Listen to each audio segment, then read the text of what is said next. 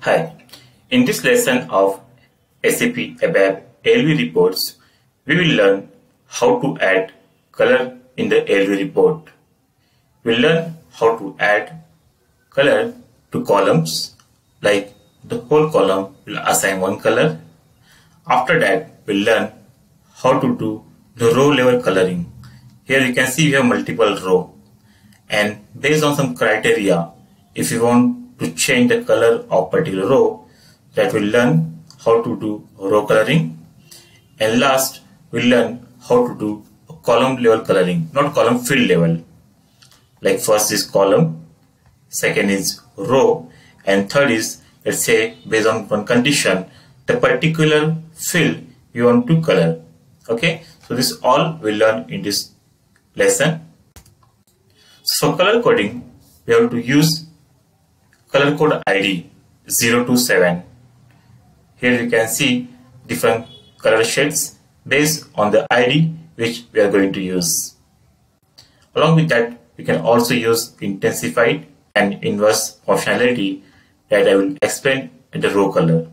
Okay, so while doing color coding, we have to use color code ID 0 to 7. And detail we can see here, like if you use 5, then it will be green color, for 6 red, 3 yellow, like this. So let's log into our report and add the color coding details. So here in our report, before adding the color coding, so what I will do, as for our report, we have created PF status. Okay, and we have called it PF status here, but I will comment this because I will share my code of color codes, and in case if you have not created any custom PF status, the system should not give any error. That's why I am commenting here PF status, and system will use the standard PF status here. If you have already created the PF status, then no need to comment that. Okay, so first is like column level coloring. So for column level, very simple, go to our field catalog, and in our field catalogs, for example, I want to highlight the PO number with one color. So what I will do here, gs_fcat hyphen, and one field is emphasize. Okay, and here in this emphasize, we have to assign the color code. Like here I will write C5. Let's say I want to add green color. So C is color property and 5 is the color ID. Okay, and let me add one more color code here. Let's say this time I want to add color code for the material text. So what I will do, gs_fcat emphasize, and this time let's say C3. Okay, so I use two color code 5 and 3. And just execute the report and see the output. See, now I can see two different color. One is for PO number, I assign green color, and material text assign this yellow color. And remaining all is gray, this is by default color ID. Okay, so like this way we can add color to columns in a very easy way. The second we will learn is a row level coloring. So to add the row level coloring, we should have an additional field in the internal table. Fine. So here I will add, we can give any field name here. So I am just giving the name here, trying color types. Okay, 4 character. Fine. So first in internal table, we should have one field to assign the color. Now, in our loop statement, we have to assign value to that column based on our requirement. So take example here, here I have different different PO type in the output. So for NB, document type NB, I will not add any color, but for all other I will assign some color. What I'm trying to here, see here we have different output type NB, FO, UB. So NB I will keep as it is, and for non-NB I will add some row level coloring.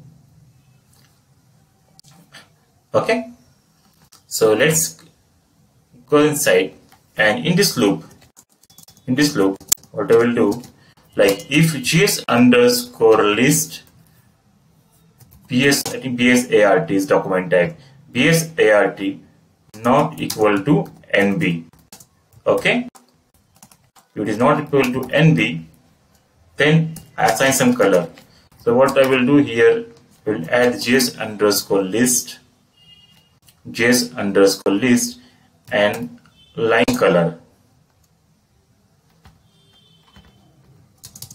Now here I will explain the four characters. First is C, that is property, and second, just assign some other color as per the color codes. So we'll go with 7. Okay, we'll go with 7-1, last one, and here I will assign 7, and then we have 2 more columns here. So what I will do, I will assign here first 0 0. Let's see the output with 0 0, and here also this time I will modify the code.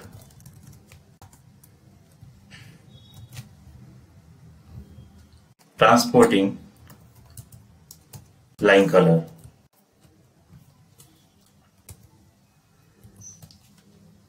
Okay, so based on this condition, if document type not equal to NB, I'm assigning the color. Okay, execute the report.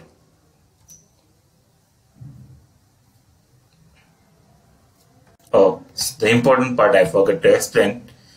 Not only this, now after adding this line color here, the important part is GS underscore layout. So here what we have to do in the GS underscore layout, there is one field called info name. So in the GS underscore layout, here one field is there called as info name. Okay, so in this info name we have to add the field name which we are using for the coloring purpose. Okay, so here as my field is line color, so that line color we have to assign in the GS underscore layout info name field. Now again if I execute the report, so this time see the output. So for all the document type where it is not equal to NB, we can see a different color. Okay, so like this we can do the coloring, the row, and now let's see the other 2 character options. Here as we have 2 more character here, so first I will make this 0 as 1. This is for the intensified. Okay, so this will highlight the row. Intensified will get increase. See the difference. The first one is very light, and now we can see the intensified is on, so shade is different. Okay, and this is used for the inverse. See the difference of what is this inverse. Okay, now if I add that also as 1, okay, so I think that will be better display at the field level. Okay, so I generally should like display the text, like the wording, in the reverse manner, in that color. Okay, that I will explain at the field level coloring. So like this, to make intensified on or off, you can make use of third position. This one that will work at the row level coloring. So in this way, we will learn how to do a row level coloring as well as column level. The next we'll learn that is a field level coloring.